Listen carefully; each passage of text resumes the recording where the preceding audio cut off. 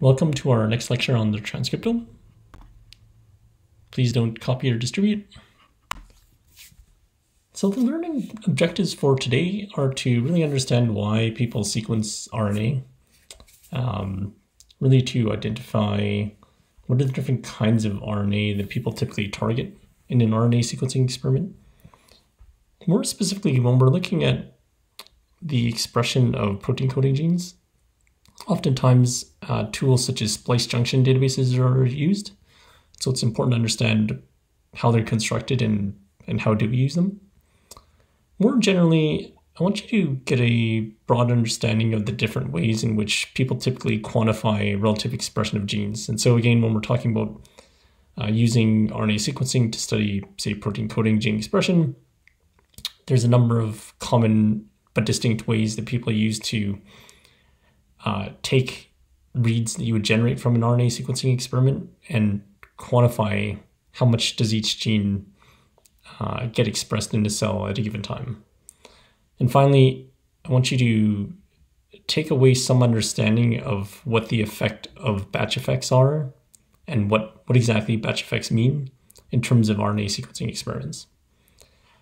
So after we have a discussion about the general idea about bulk RNA sequencing, we'll then pivot to talk more about more recent technologies, more specifically in the field of single-cell RNA sequencing, which has kind of taken over the world since 2016, 2017.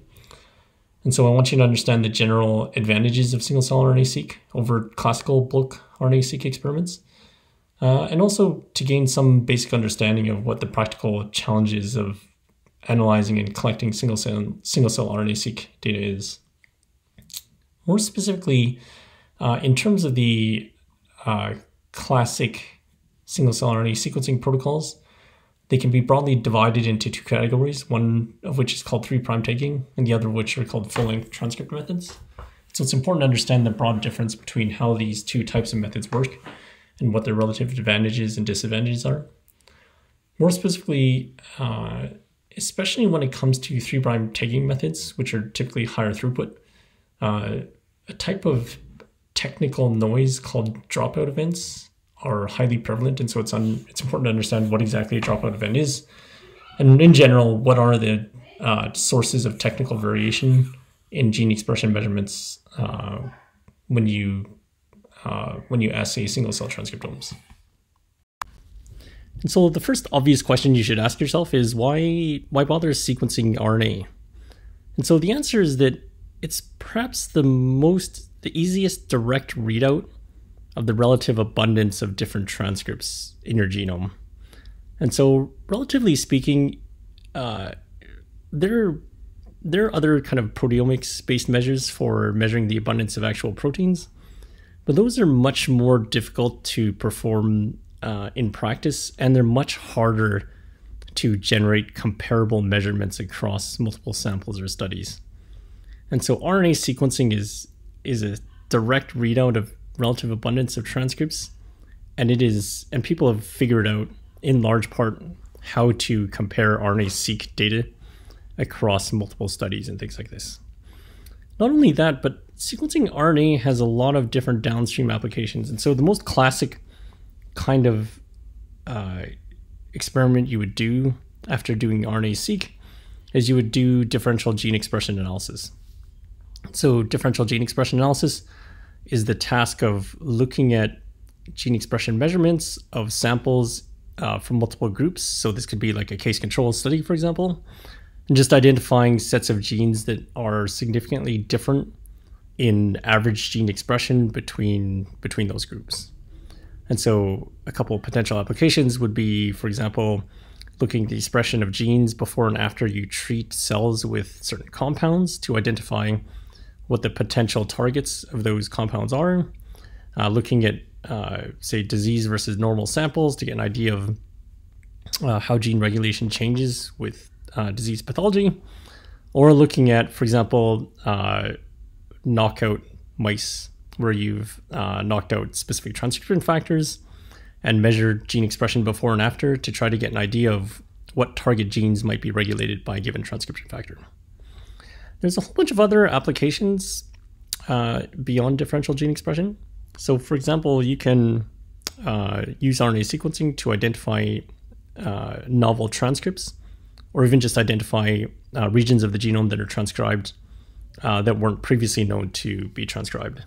And so, for example, in certain types of cancers, it's pretty common to see certain types of fusions between different genes. And so through sequencing RNA, you can identify these kind of novel fusions of different types of genes. You can also use RNA sequencing to identify different transcription start sites. It's also useful for observing RNA editing. And so what the central dogma doesn't really talk about is the fact that RNA isn't, even mRNA isn't necessarily just directly translated into proteins. Oftentimes there's mechanisms in place to edit RNA before it's translated.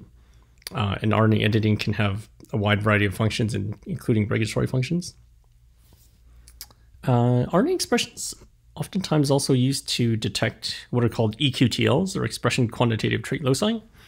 And so we touched on these briefly in the human genetics lecture, but basically a large part of the human genetics community is interested in characterizing the mechanism of action of how genetic variants associated with complex traits and diseases work. And so one way in which they do that is that not only do they genotype individuals and phenotype them at the organism level, but they also can use RNA sequencing, for example, to detect changes in gene expression that are associated with different genetic variants as a means of kind of identifying what potential genes might change in regulation with respect to genetic variants that sit in, for example, enhancers. RNA sequencing analyses are also used to study essentially time series analyses, where, for example, you might be interested in looking at how gene expression patterns change with continuous processes like, say, the cell cycle process or circadian clocks, or, say, differentiation of embryonic stem cells, or even reprogramming of, for example, iPSCs. And finally, it can be used in conjunction with some of the other technologies that we talked about in class. So, for example, you could use CRISPR-Cas9 to either introduce certain genetic variants or epigenetically shut down the activity of certain enhancers or promoters or so on. And then you could, for example, perform RNA sequencing before and after perturbation to understand what the effect of, for example, shutting down an enhancer is, in order to identify what potential target genes there are for that specific enhancer.